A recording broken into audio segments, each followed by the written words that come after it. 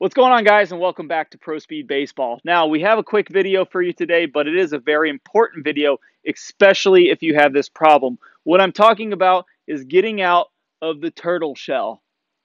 Let's go ahead and get started.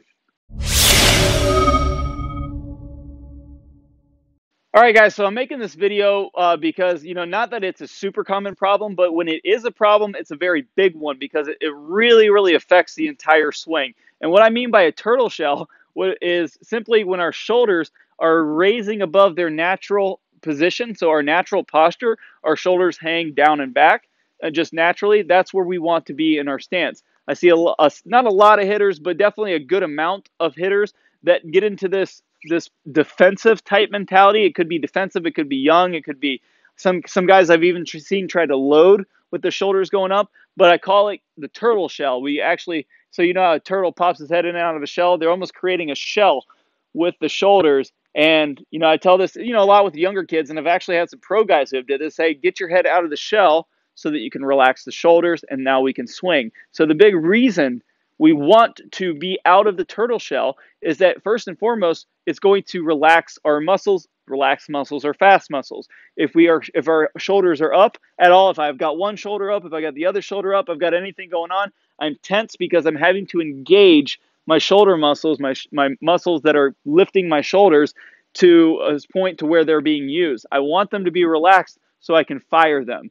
That's the first big reason. The second big reason, it takes our joints out of alignment. It puts my shoulders in a weird position, and now I have to get out of that position and then make a swing, which is just brutal on timing. So there's a couple big things there. So guys, the basic thing is that you need to take from this video is see if you are getting in the turtle shell by any stretch. Even if it's a little bit, you need to stay out of the turtle shell. So if you've seen the shoulder power angles video, we talk about how the lead hand is lower on the bat than our top hand, which means that the lead shoulder needs to be slightly lower than the back shoulder at setup.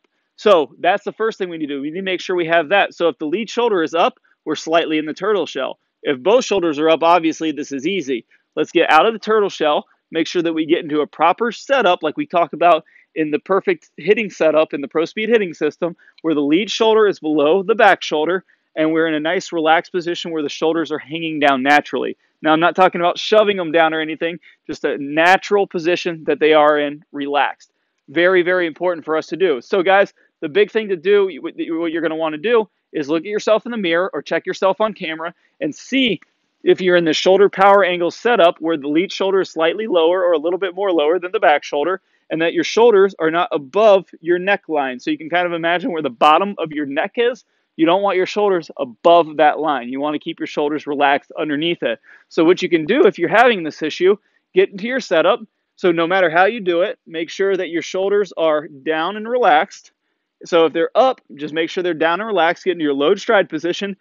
Have a very conscious effort on your shoulders being where they are, nice and relaxed, and make some easy swings, hitting with your shoulders in the right position. Guys, this is, again, I know it's a quick video. I know it's, not something that a lot of guys have a problem with, but even if you have a little bit of turtle shell, it can be making a big difference in your swing. So guys, go out there, check yourself, make sure you're not in the turtle shell, and if you are, go ahead and get out of it.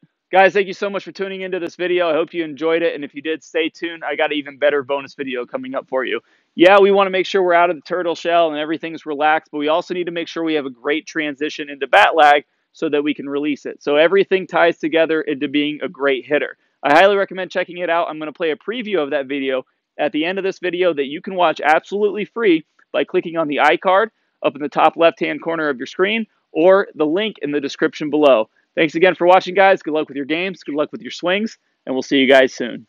Today, I'm going to show you the #1 move that kills bat lag. But most importantly, we're going to do a drill that will instantly give you a tight transition into bat lag and have your swing looking drastically better today. The move that I'm talking about here is when we're going into our transition and the bat lays down, and now the only thing that we have to rely on for bat speed is our pure strength. From Mike Trout, he does this really well. You'll see as we pause him here in the max bat lag position, his barrel is really high and you can see that it's barely dipping into that line. You can imagine if this was a nail and this bat was a hammer, if I was trying to hammer this nail in like this would be kind of like me dumping the bat. But if I'm letting this hammer swing and slam into this ball over and over again, I'm going to be very, very efficient. Now, I'm sure you guys are ready for it by now. Let's go ahead and dive into the wall drill. All right, guys, here we go, the wall drill.